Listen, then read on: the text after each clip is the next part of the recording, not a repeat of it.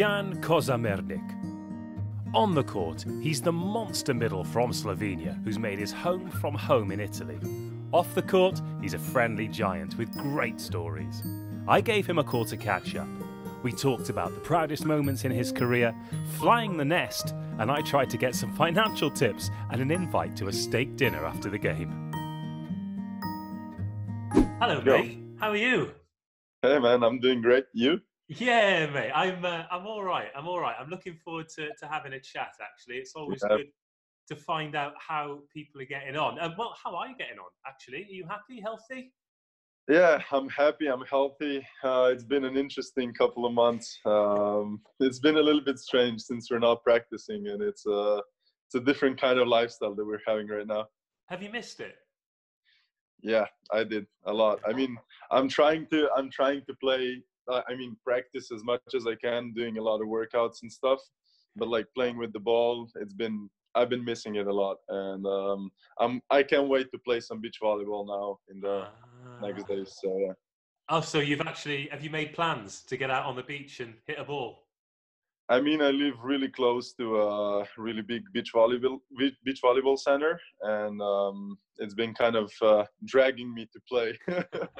So yeah, there's a lot of like guys from the national team that are also in Ljubljana, and we need to do something. And playing beach volleyball is like a really good activity. You have you can play with friends, you can play with like guys from the national team, and it's a place to like gather and have fun. You don't get the chance to win or lose when you're on lockdown, do you? Is that something that you're thinking about? Yeah, it's weird because you don't get that anxiety when playing. You know, you don't get that push of energy when you're competing, and it's I've been missing it a lot. So in the last couple of weeks, I've been trying to play a little bit of tennis because this was allowed before. Yeah. I've been doing some hiking, but yeah, it's not the same when you're not competing. But yeah, absolutely. I think that's the biggest part. That's the biggest part of like the energy that's missing right now, that you get from the volleyball court, that you get from the matches, from the audience. It's like they've been talking about matches without audience and without spectators. It's like it's weird to play again without spectators. It's like it's something you cannot imagine. It's insane. So yeah, especially with you in Italy as well, because the supporters are so good, aren't they? They're just a massive part of the game. Yeah, they're really passionate about like supporting their team, and they always follow you around. Like even when you go play in like when you play an away match, it's always they always go there and support you, even though maybe not in the same number, but it's always really nice. And for me, actually, it doesn't even matter if they're cheering for you or they're cheering against you. It's just the energy that you get from the audience. That's kind of like, it gives you a little bit like those 10% extra that you can like push a little bit more. So it's always really nice to play. Yeah, I always love the fact that you've got obviously people in very different roles. So you as a player, or me as a commentator, or somebody there as a fan, but having all those people there for a single purpose, it's something quite amazing, isn't it? Yeah, it's insane. I mean, it's a really nice like it's really hard to get a lot of people together, and it's really nice that with sport you can do that. And this has been an example when we had the European Championship here in Ljubljana. I've never seen like Slovenian fans so united, like so together, and it was like an insane moment for us because we never played in front of a full hall before, and it was like an insane experience that I've never like. It's different because it's my nation, and it's different because it gives different meaning to me. When you play in the club, it's you feel that like you're a part of something, but it's not the same when you play for the nation, for the national team, and it's a really nice experience. So yeah, sport is really great with bringing people together and that we can do and have fun together. So yeah. Would you say that's the sort of proudest moment of your professional career? Yeah, I would say so. I mean, we've won the medal before in 2015, but I think for us it's not about the medal. It was more about like bringing people together, bringing people to watch volleyball, because in Slovenia it was never really popular. And it was like probably one of the proudest moments in my career, playing in front of the full hall, hearing the anthem.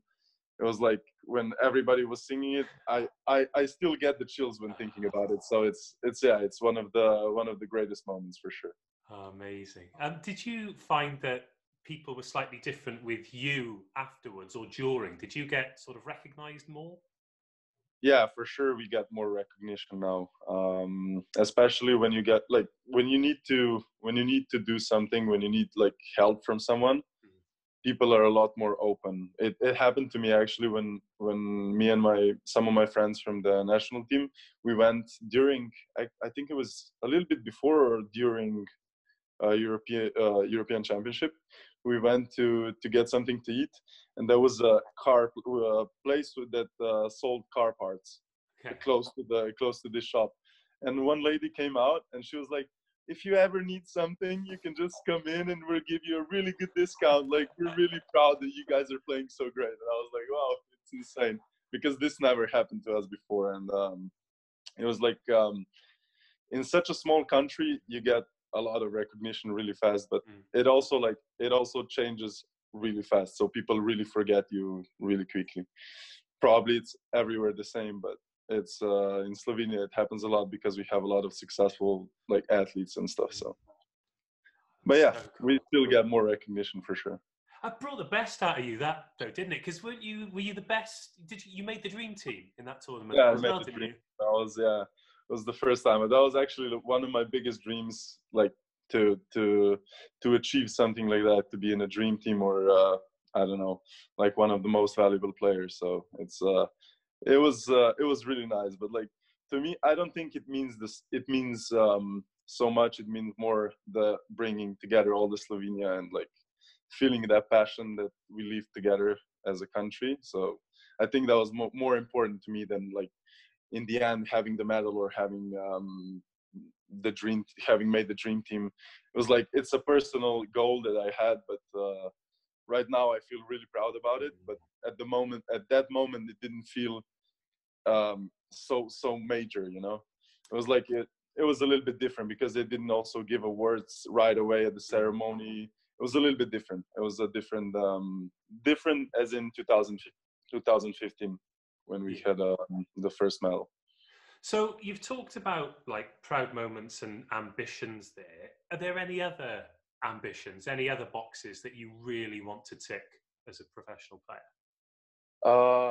One of them was for sure making the World Championship, like going to the World Championship, which we did in 2018. That was really great. But like for the future, I think one of the biggest ones is winning Italian Championship. Winning it, yeah, that would be one of the biggest dreams.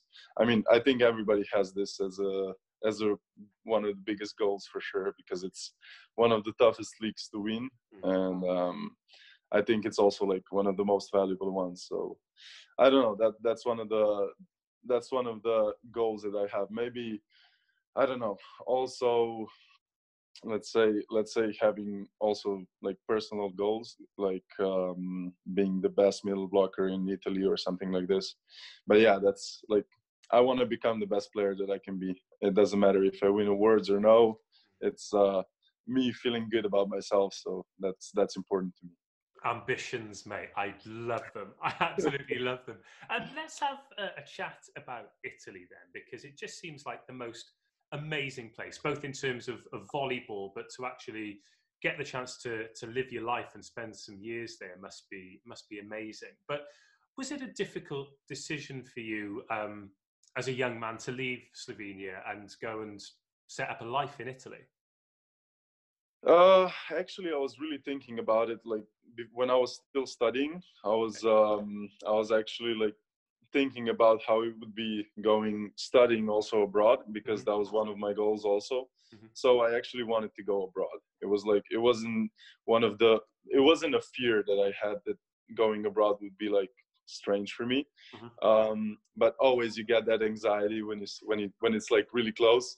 you're like, oh, it's gonna be interesting. It's gonna be a big change in my life. But I think now I think I handled it really good. In the beginning, it's a little bit tough because Italians don't speak English really good, so it's a little bit difficult with the language. But I went to Trentino, so they were a little bit more experienced, and they had a lot of guys that spoke English, so it was a little bit easier. And I also started to learn Italian really fast, so it was. I think it was like half a year. I think in like 6 months. No, it was less. I think in 3 months I already understood everything. And then speaking it was like at the end of the first season, I was speaking it good enough to speak and to communicate. And then I think in like a year and a half, I was speaking it fluently. So I think I think it's really important, especially when you move to a new country. It's really important that you learn the language that you have there, because you also learn the culture. Yeah. And Italians, they're really proud of their culture, and if you don't speak Italian, they also don't take you seriously. So I think that was a big factor for me when I came to Italy, that I learned Italian really fast. So yeah, amazing country, amazing culture. But what did you say? 3 months and you could understand them, and then yeah, God, especially because like when you use it, we used it probably mostly in volleyball. So you already have the concept of what like words are gonna mean, and then you just put things together and you start to understand things. So but then tenses and all this like more complicated stuff you learn with, I don't know, I was using Duolingo app. okay. That's the free app, and it helped me a lot, especially with vocabulary and learning the tenses.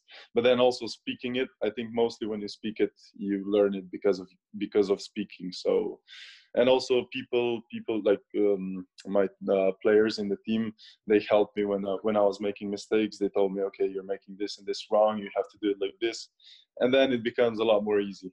But if you don't have this, and also if you don't have the will to learn it, it's a little bit difficult. What language do you think in? When I'm in Italy, I try to speak in Italian. It happened to me already that I taught in Italian.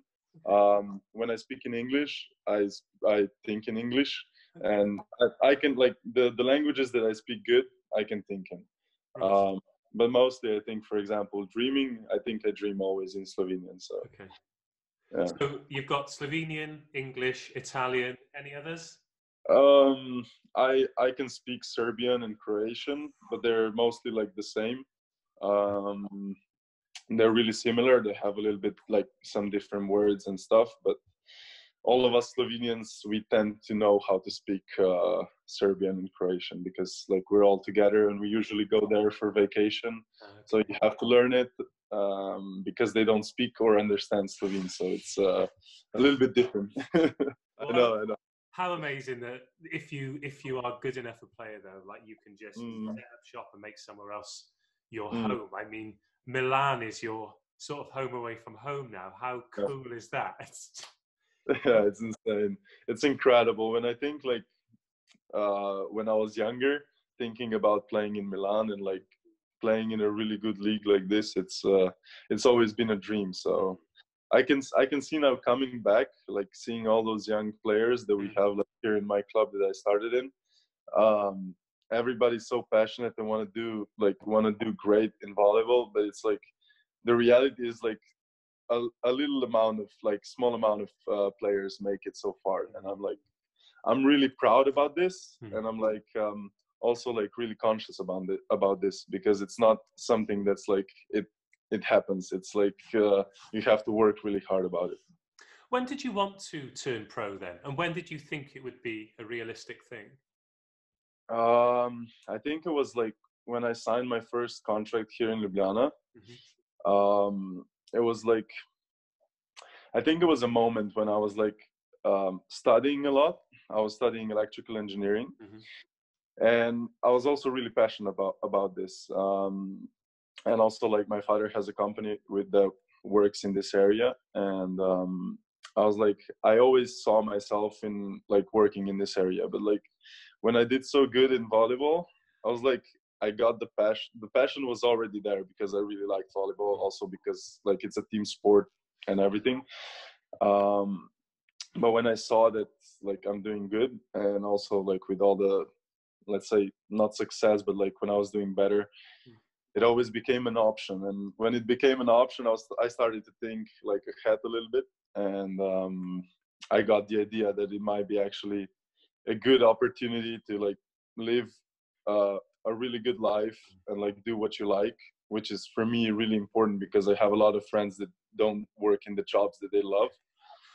And for me, I think that was the turning point when I understood that I wanted to do something that I love, and volleyball was one of the things, and that I could actually do.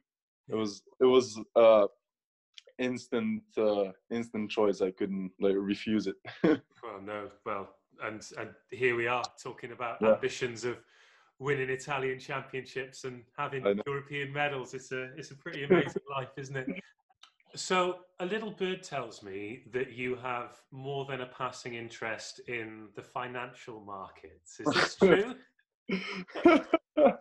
Where did you get to know this? I cannot possibly reveal my sources, mate. I keep them close to my chest. So what's the story there? I'm gonna tell you the truth. Yeah, I try to follow them as much as I can. It's like I wouldn't say a habit, but it's like a passion that I like to do.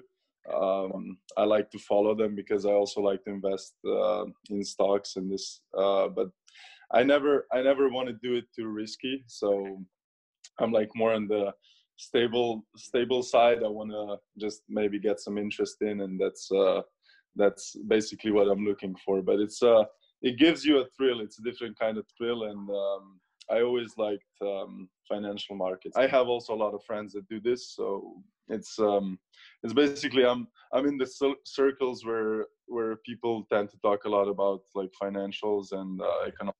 So I have one of my best friends too, actually, that are studying economics. So it's like I'm always surrounded by this stuff, and it's hard not to.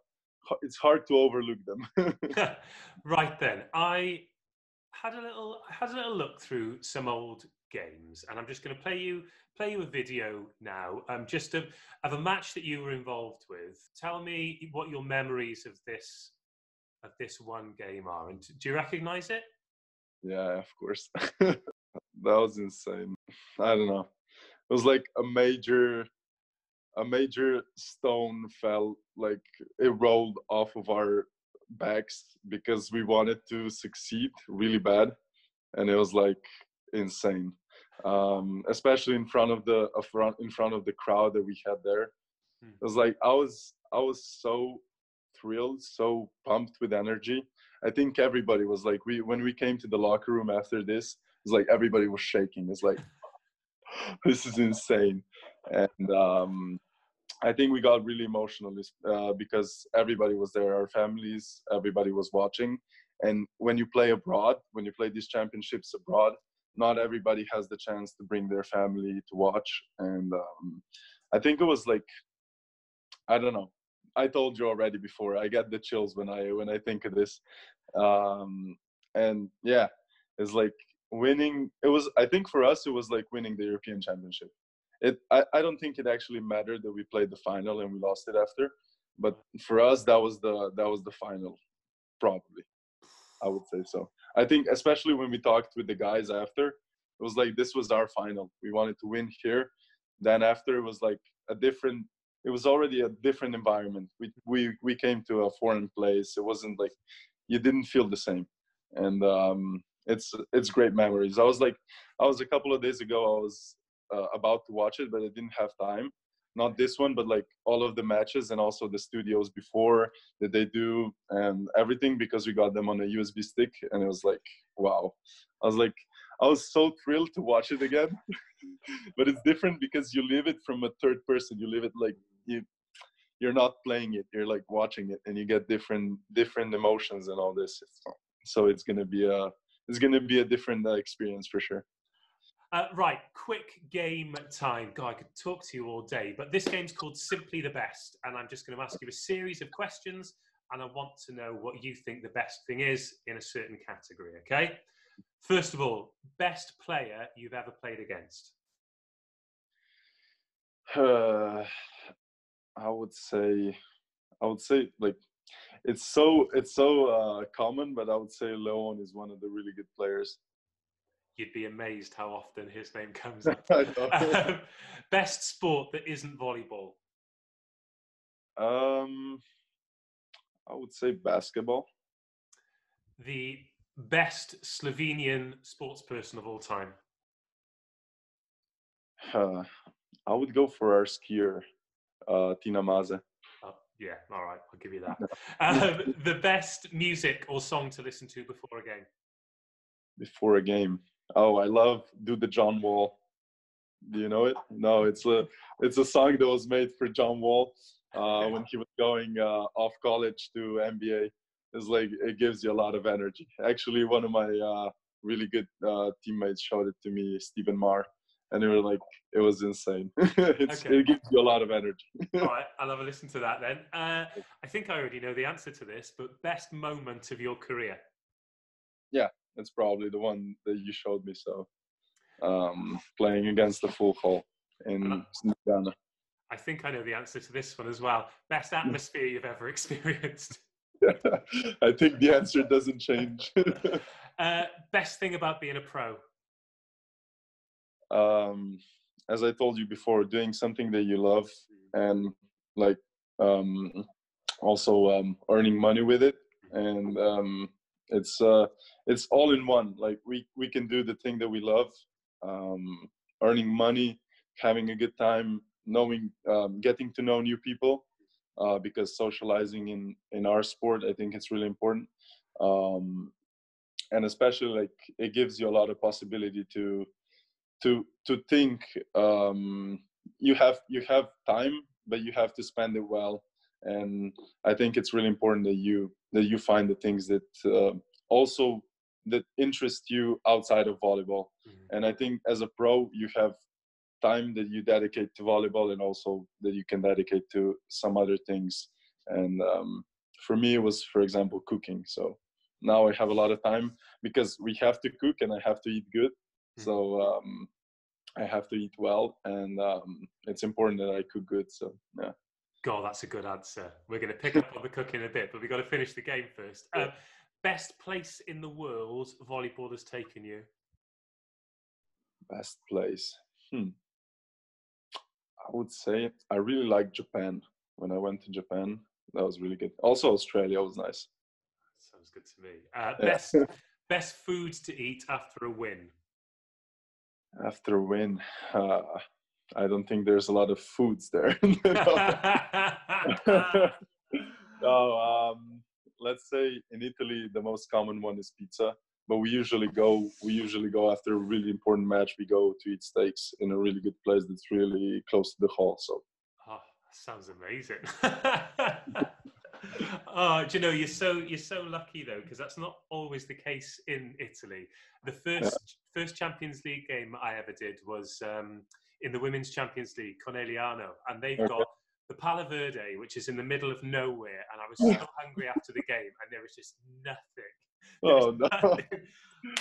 Just so like, oh yeah, fine, yeah, I'll just get some food somewhere. No, you won't. Zero. So if there's a good restaurant close to your gym, you make sure to. I mean, in Milan, it's difficult that there wouldn't be. Yeah. So you've got big into cooking then. I'd imagine Milan is a pretty amazing place, food wise. Yeah, like can you say culinary? Yes. Yeah. They have a lot of diversity there, and you can, like, I was really searching because I love Japan, right? I told you that it has taken me volleyball there, but I was also with my family there a couple of, like, when I think it was 2012, so a lot of time ago, and I wanted to eat some Japanese food, which is called okonomiyaki, if you know. It's like a round thing with cabbage and stuff inside. And I was like, everywhere else that I was looking for okonomiyaki, I couldn't find it. And like in Milan, they had like 2 or 3 places. So it's insane. They have everything. So yeah, it gives you a lot of diversity, and you can try a lot of new things. I also ate in a Nepalese restaurant. It's like you cannot find it everywhere. So yeah. And let's finish with a bit more optimism, because this has been a really sort of uplifting chat. It's been so good to talk to you. What are you most looking forward to? Probably one of the most anticipated things right now is playing volleyball again. Like I told you, like beach volleyball is already open, but I don't think it's the same. It's like different kind of energy. It's different kind of atmosphere there. And I would love to play a match, a game in front of the crowd. That would be insane to do it. Mate, thank you very much. Look after yourself, yeah? We'll speak soon. Yeah, you too. Thanks. Bye. Yes, Jan, our brilliant chat. I really hope you guys enjoyed listening to that as much as I enjoyed having the conversation itself. And he was right, Do the John Wall is a banger, and you definitely get energy before a game listening to that one. What an interesting guy as well. Interested in the stock markets, finishing his studies, and learning Italian in 3 months. How is that even possible? Either way, looking forward to catching up when the games are getting back on. And if you enjoyed that, then remember our very first Unscripted was with his Milan middle blocking teammate Teo Piano, so go and check that one out. And we've just confirmed that his former Trentino teammate Simone Gianelli is going to be on the Ace Space podcast. So the big guests coming thick and fast. Make sure you stay involved, like and subscribe to make sure you can keep up, because we've got so much great content for you. All is good here. I hope all is good with you as well. Get in touch. It's been great to make more friends. People keep sending me messages, and I've absolutely loved it. So do keep them coming. But until we speak again, goodbye.